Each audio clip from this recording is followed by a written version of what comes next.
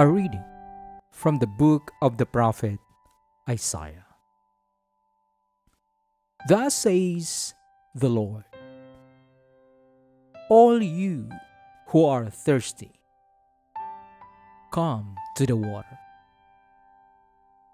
You who have no money, come, receive grain and eat.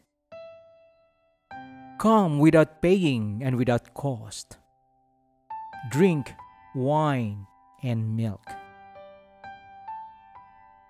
Why spend your money for what is not bread, your wages for what fails to satisfy? Heed me, and you shall eat well. You shall delight in rich fare. Come to me heedfully. Listen, that you may have life. I will renew with you the everlasting covenant, the benefits assured to David, as I made him a witness to the peoples, a leader and commander of nations. So shall you summon a nation ye knew not, and nations that knew you not shall run to you.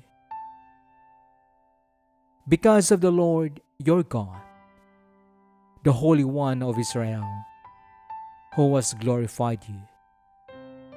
Seek the Lord while he may be found.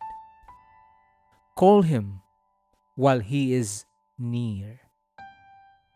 Let the scoundrel forsake his way, and the wicked man his thoughts. Let him turn to the Lord for mercy, to our God, who is generous in forgiving.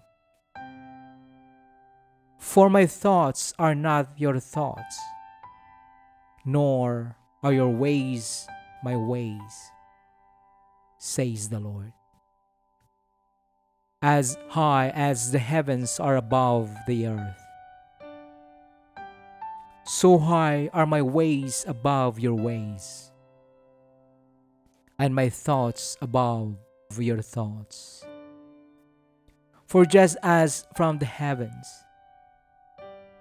the rain and snow come down, and do not return there, till they have watered the earth, making it fertile and fruitful, giving seed to the one who sows, and bread to the one who eats, so shall my word be that goes forth from my mouth. My word shall not return to me void, but shall do my will, achieving the end for which I sent it. The word of the Lord.